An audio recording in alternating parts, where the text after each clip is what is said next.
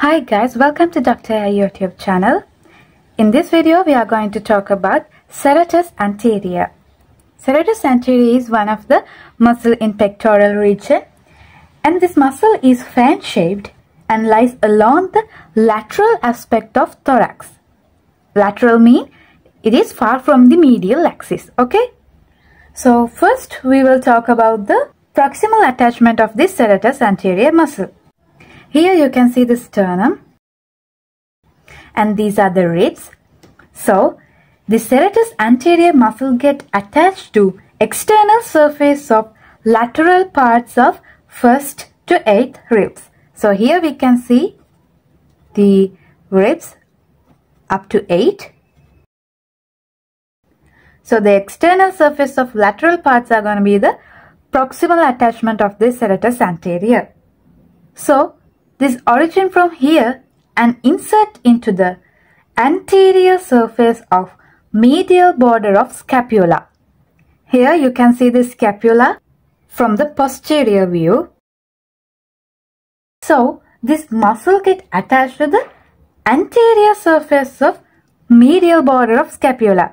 Here this is the medial border and anterior surface is in front of this one because this is posterior view. So this muscle starts from here and insert into there.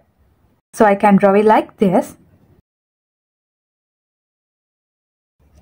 So this serratus anterior muscle get origin from the external surface of lateral parts of 1st to 8th ribs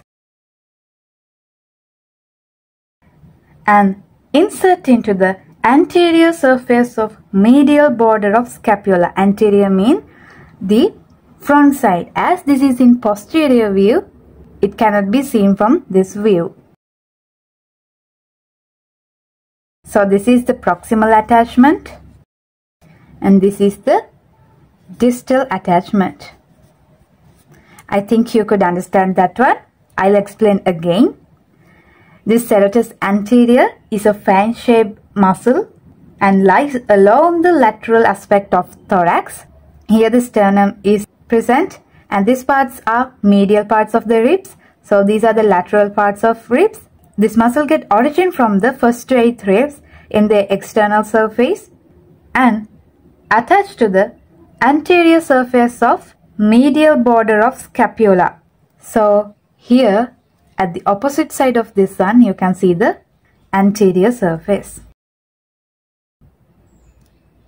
So now let's talk about the innervation of this serratus anterior muscle. This muscle get innervated by long thoracic nerve. So typically its nerve roots are C5 to 7. So now let's talk about the action of this muscle. So the first one is protraction of the scapula. Protraction means the serratus anterior pulls the scapula forward around the ribcage, which is essential for push-in movements and punch-in actions. Second one is upward rotation of the scapula. So this muscle rotates the scapula upward, allowing the arm to be lifted above the head. Third one is stabilization of the scapula.